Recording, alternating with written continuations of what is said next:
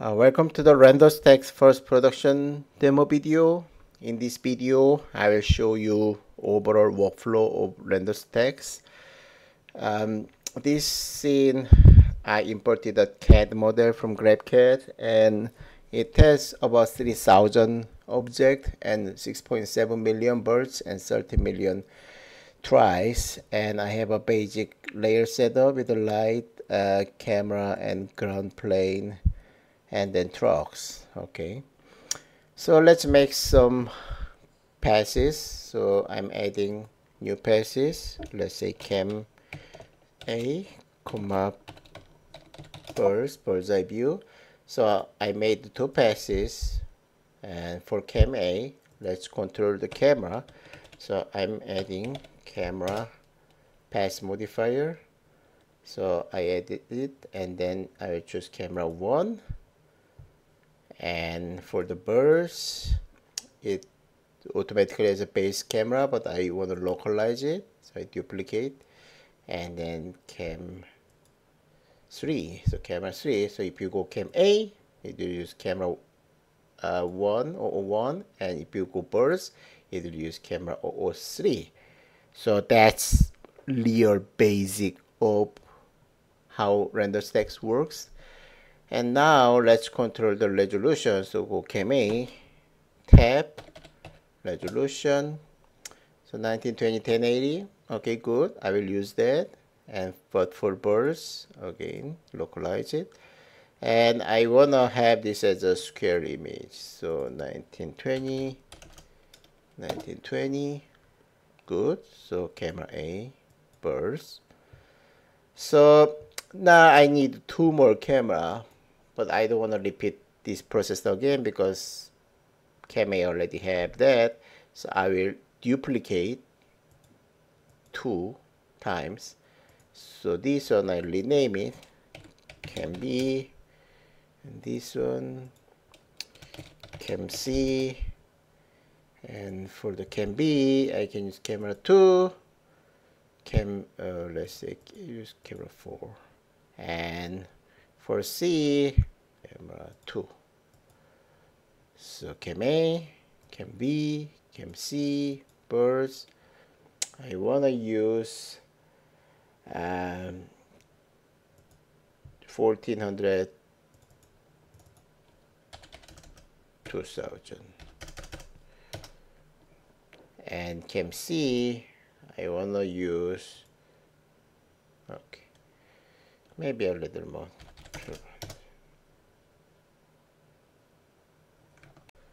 Okay, so cam A, cam B, cam C, birds. So we have a camera resolution for all 4 passes.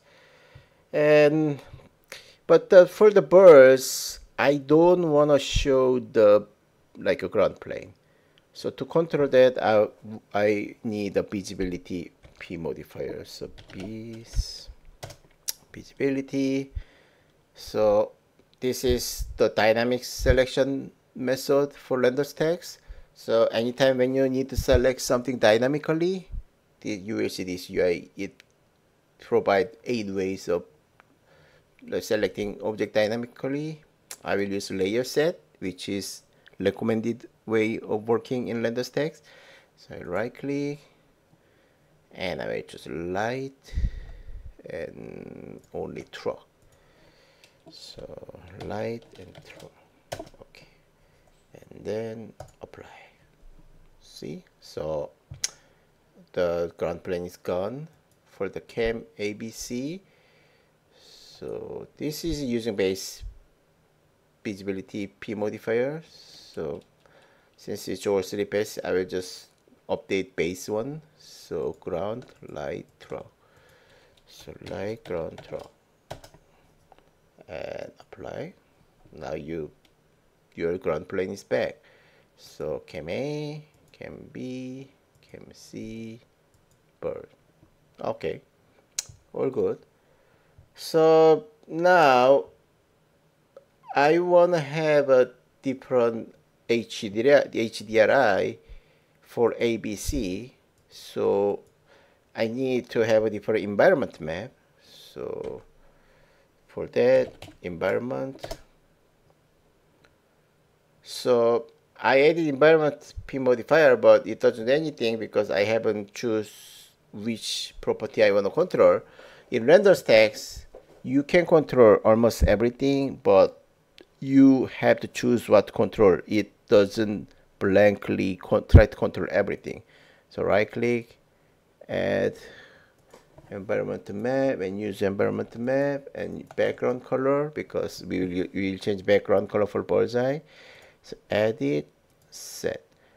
So it's set for cam A. Turn on use environment map, and let's open classic, and we will use environment 1 for that. So click get from the classic ME. Okay, so now you have environment. So for cam B,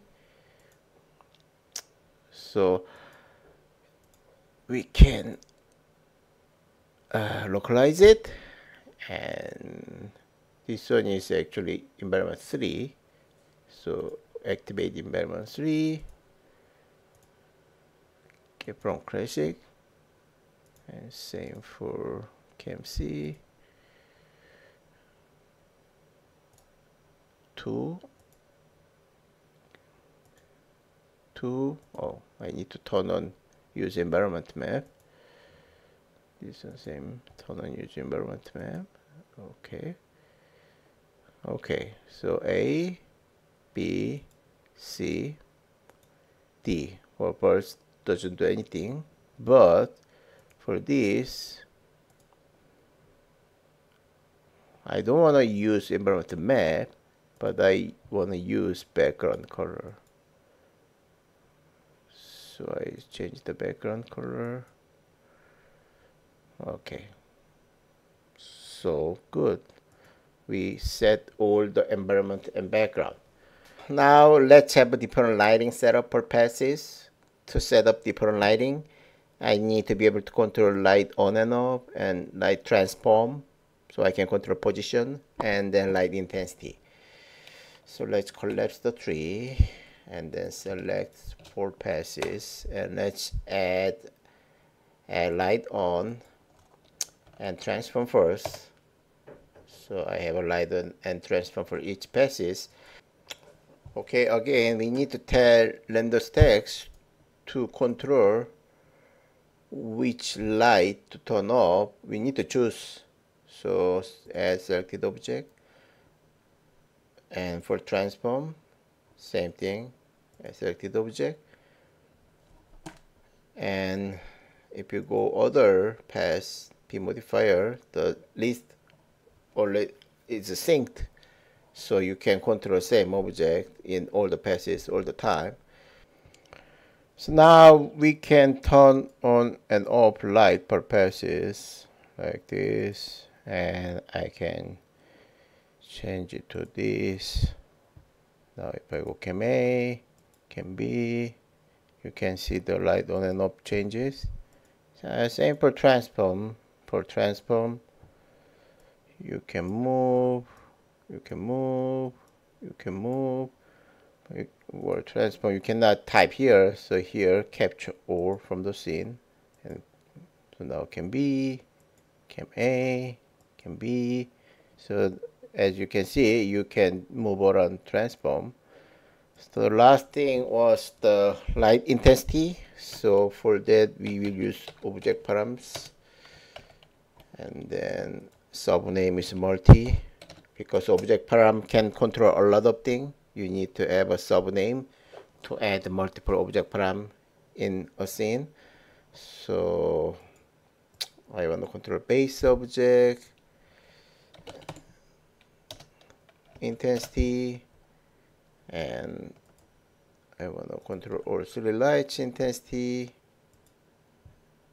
So now if I go here, let me localize it, and you can change the value here 200. Then if you go here, it does 100. If you go here, It was 200. Okay, so all set up, and I will preview with the Max 2021 matte, the viewport matte material, so you can see the shadow here. So cam A, cam B, cam C, or D will not have shadow because we didn't turn on ground plane. So we see the preview, and the last one we want to add is render output. So we add the render output only to the base because we will use token, so we don't need to set up for each passes. So I make it bigger. So if I go render output, so this is token. It will show that I will put renders under project output and run project folder render output, and with the scene name folder, pass name folder, scene name underscore pass name is your render image file name, and I'm using max frame buffer with the multi-channel EXR setup. Let's preview all the passes that we have made. So I have a built-in all pass set, so you can select all pass easily. So when you preview, renderStacks will use RSPRB render that we released a few months ago as a free script. So this is the setting for preview, what it will turn off during preview and what kind of like a setting we will use. So if you want to change the settings for this preview, you use this, it will share the data, and then this setting will be used for that. So let's see. So I set to render at quarter reds, and then here, see, as it renders, there's a status bar that progress to show how much it has rendered. So okay, so that's third pass, and that's fourth pass, and done. Okay, so all renders done, and you see it pops up MR Viewer because I installed MR Viewer. If you don't have MR Viewer, it will use lamp layer, but MR Viewer does better job. So in MR Viewer, I can see all four passes preview. So this is cam A, the preview and renders. Looks pretty close. So in this video, we went through the basic workflow of the renderStacks. So we set the camera, we set the resolution per pass, we set the visibility, what to see or not, and then we set different environment for each passes, and then we use light on and off, and we use transform, and then we control the light intensity per pass, so we can get different results for each passes. So that's it. That's what renderStacks does. You can have multiple configuration of your scene, and then you can preview, you can local render, or you can submit to the farm. So for more details, www.renderstacks.com. And thanks for watching.